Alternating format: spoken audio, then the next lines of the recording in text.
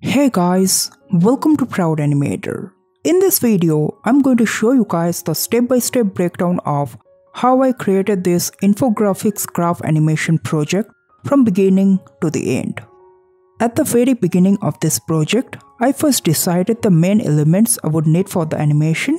So in this case, it's a line graph, then a bar chart and then a pie chart. Once I'm finalized with the main elements, I planned the in-between motion and how the elements are going to morph. In this process, I did some rough sketch to explore the various options and then jumped on to Illustrator to check out how it's looking visually. I also did some rough animation in After Effects to check out the motion and to get the feel of the overall animation. So after everything was decided, I tried out different colors. For color selection process, I took some references from Adobe Color and Pinterest. So right now I'm all set to get started with the animation.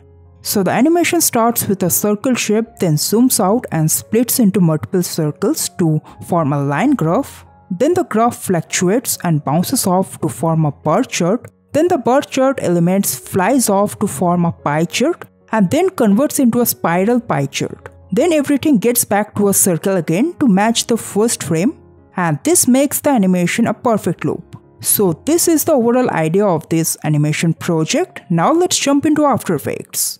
In After Effects, I started with the initial circle animation. So I took a circle shape and added some scale and position animation. Then dragged the shape upward, scaling down the shape even more. So this is giving a feeling like the shape is moving far away from the camera. For the motion graph in this part, I gave some ease at the start of the motion to add a slow start, then converted the in-between keyframes into roving keyframe to make the motion continuous and smooth, and then added a hard ease on the third set of keyframes. Then I moved on with the circle splits. For the circle split, I duplicate the shape 2 times and then moved the shape away from the main circle. Then again duplicate the shapes and move them away even further.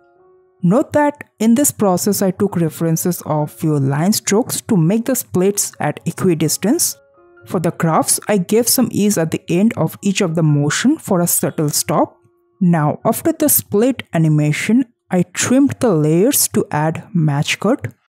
After all the points are sprayed out, I added a stroke with the help of pen tool to form a line graph. After that, the graph is fluctuating. If you are wondering how this stroke path is moving along the circle, so here I actually used null from path script.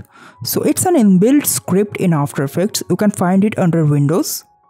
So to use it, create a stroke and then select path under stroke and then click on points follow null. Now you can see that some null layers are created in the place of the path vertex. And if you move the null, it is going to change the path. So you can parent this null to any other shape and the path is going to follow that particular shape. So here I parented the null layers with the circle and the path is following the circles. So after the graph formation, the graph is fluctuating. I added some anticipation for a fall. So I pulled the circle up and then added a free fall animation. In anticipation, I added a long ease at the end, and in the free fall, I decreased the ease at the end so that it hits the ground at a very high speed, then morphed the shape into a rectangle and added a pop-up animation for the bar. So this is how I converted the line graph into a bar graph. Then I offset the action so that one falls after the other. To convert the bar chart to a circular pie chart, I created a path from the bar chart which follows a long curved path and forms a circular arc. Then I added a trim path and adjusted the start and end value according to requirement and animated the offset under the trim path to convert this bar into an arc. Then I eased the start to give a feeling like low gravity acting on this shape. So I distributed the path of the shapes in different ways before forming a circle. After the circle formation, I continued the shape path to a spiral path, then used the offset under the trim path to continue the motion in this spiral path. Then I used the start and the end values to make them disappear from the scene. At the same time, I added a circle stroke and animated the end value under trim path to bring the circle into the scene. Then I scaled up the shape to match the initial frame. After the overall animation is done, I added some detailing to this line graph scene. So after the line formation, I added some motion lines to indicate the graph is fluctuating and moving on. So for the motion lines, I added a line stroke with the help of pen tool and then changed it to a dashed line. Then adjusted the value of the dash and caps according to requirement and then added another dash to add more variation to the dash in the line.